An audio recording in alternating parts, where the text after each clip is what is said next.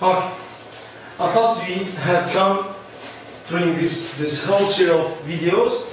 Today we will start with Unit 5, Astronomy and the Solar System. This is a unit for the scientific streams. It means those who study scientific streams.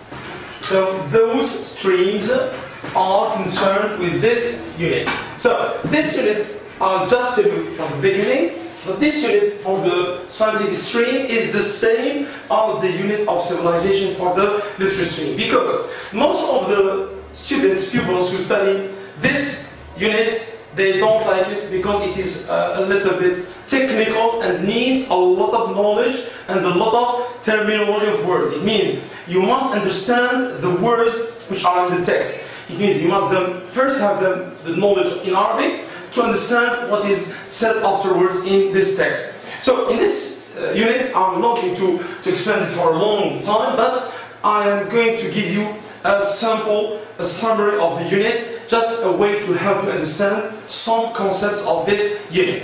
So let's start from the beginning by astronomy.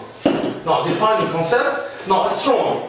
Now, astronomy in English, I'm always giving you the definition to help you start with it when you write a paragraph. For example, you can, for example, at the end of this unit, inshallah, we're going to see a paragraph, for example, describing why we study astronomy. It means the topic will be why do we, for example, as pupils in the third year, why do you have a unit like this? It means why do you have a unit about astronomy? So I'm going to write you a paragraph about why we study astronomy, and it will be a descriptive paragraph telling you step by step what is astronomy. So the best way to start the paragraph is knowing the definition in English. So astronomy, it is the science studying the space and the universe. It's a very simple definition. So it is the science studying the space and the universe. Now, the word astro, in the word astronomy, the word astro is a Greek word which means a star. It means the study of stars. So, in the past, for the Greeks, it was just looking at the stars in the sky, and for them, astronomy is a person who studies the stars. So, the word astro comes from the word star in the Greek language. Now, the person who studies astronomy is called an astronomer. An astronomer is a person who studies astronomy and who studies, describes, investigates, goes through what is in the space and what is in the universe. It means they study what you call the heavenly bodies. It means you go step by step and come to each word outside. Now, with the word astronomy, there is the word astrology.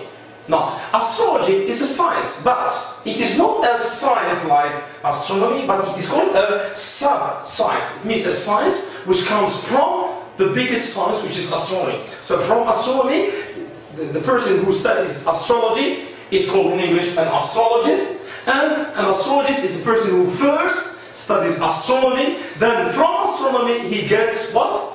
It's a sub-science. It's not the whole science, but it's taken from astronomy. And it is a sub-science, sub-science.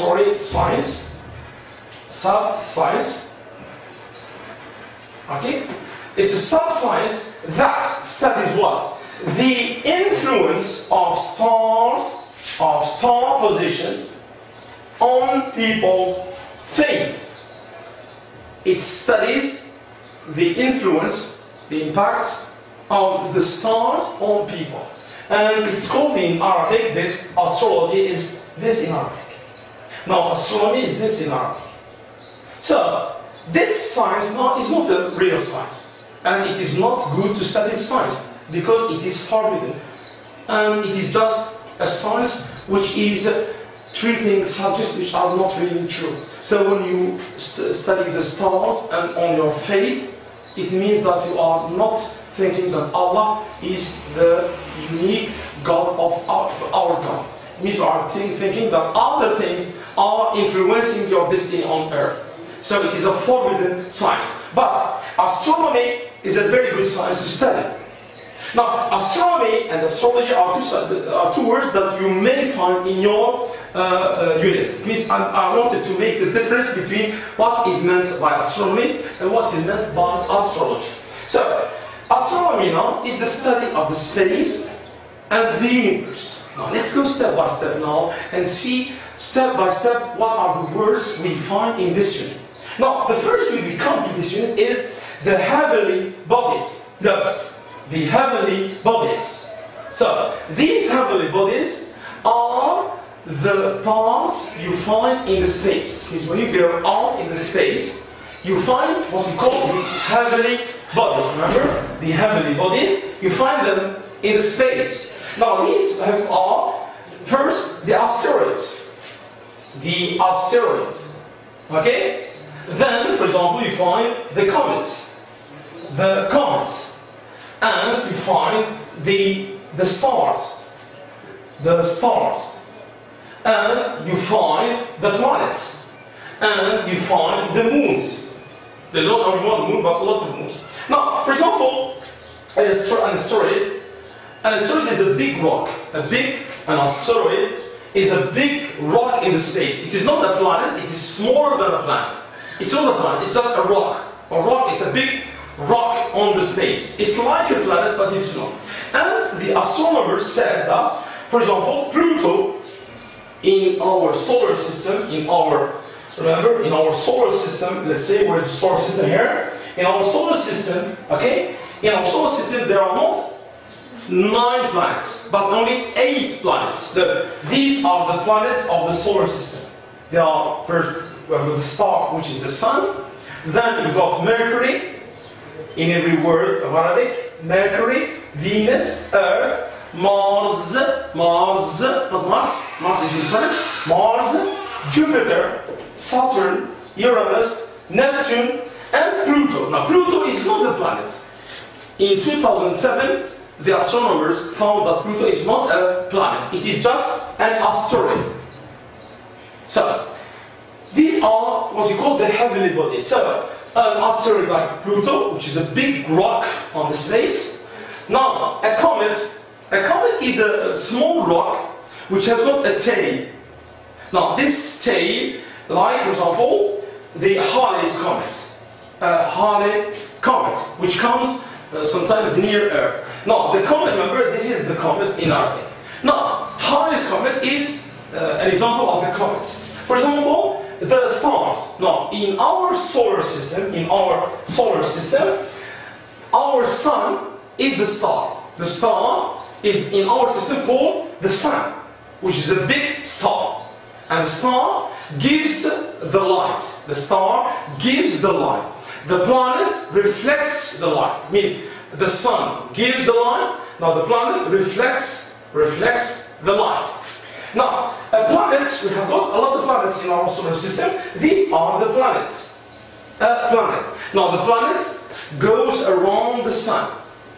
The planets go around the sun. They go around the sun in 1 year. For example, Earth goes around the sun in 1 year, in 365 and a quarter of a day.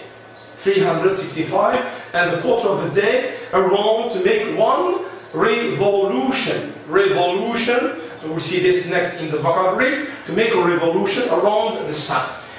And the moon. Now, our Earth has got one moon. The moon we see at night.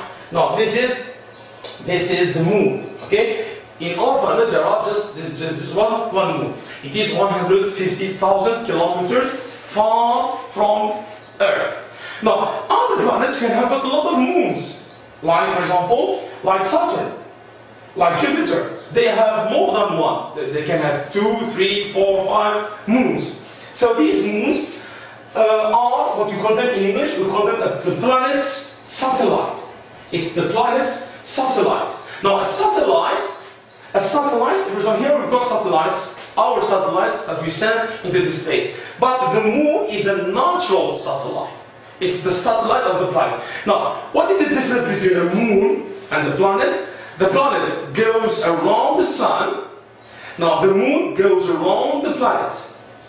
At the same time, the planet goes around the sun, and the moon goes around the planets.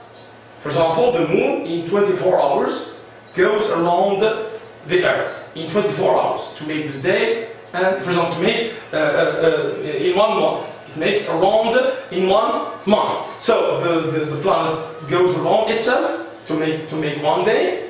The moon goes around in 1 month, and the Earth goes around the sun to make 1 year. So these are the heavenly bodies.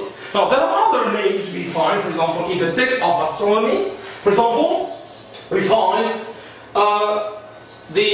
for example, the space. The space here, the space, here's the space. So the space is a part of this solar system. For our space, for example, the space around Earth, there's a space. And there's an outer space. It means when you go out of the planet, when you go out, going to the moon or going to another planet, there's an outer space. So there is a space. For example, here, the space like our space, and we go through the space to go out to the solar system. Now, you've got a galaxy. Now, our galaxy in English is called the Milky Way. The Milky Way. Okay, it's the Milky Way, and it's also called the solar system. It has got 2 names. You may find in a text, you might find the solar system, or you might find the Milky Way. It's the same word. Milky Way or solar system is 1 word. Now those are why? Because these planets goes around 1 sun.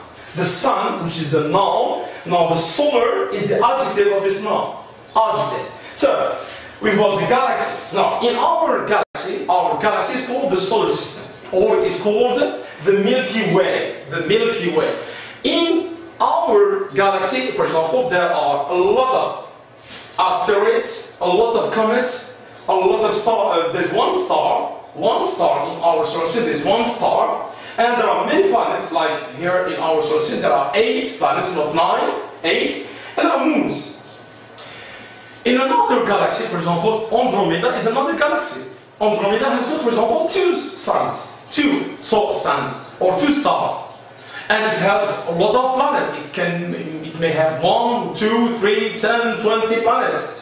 And in our universe, the whole universe. Now the whole universe is all the system which was created by Allah. It's the universe. Let's see the word universe. So the whole universe counts milliards of galaxies, milliards of galaxies. All are made in this universe. So we can study our space, we can study 1 or 2 planets, but it's impossible for the scientists to finish the study of the universe. It's a huge universe. So this is, in some words, the beginning of your unit. So if from the beginning of the unit you get these notions, you get these words, and you know them, really you will understand any text which is written in this unit of astronomy. So thank you very much for this. I hope you've got an idea about the main words, the main concepts, the main lexical items you find in this unit. So here are in Arabic, and I hope you learn them and you understand the text in which you find them. Thank you very much.